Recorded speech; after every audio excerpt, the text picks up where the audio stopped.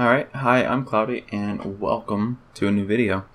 In this video I am going to be showing you how to change your battle tag on battle.net, which is the using the Blizzard app.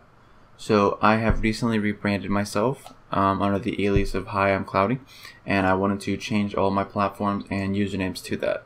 So I thought if I needed help learning how to do this, it might be beneficial to teach someone else. So first off, you need a battle.net account with a name that you don't like. And then you're going to go to your Blizzard app, so start that up, and then over here you have to sign in. So right here, this is my current name, so then you're going to go to the top left, Blizzard account management. That will bring you to this page. From here on the left side under account details, go to BattleTag and hit change. Now it says you get one free change. After that you have to pay $10 for every name change after that. So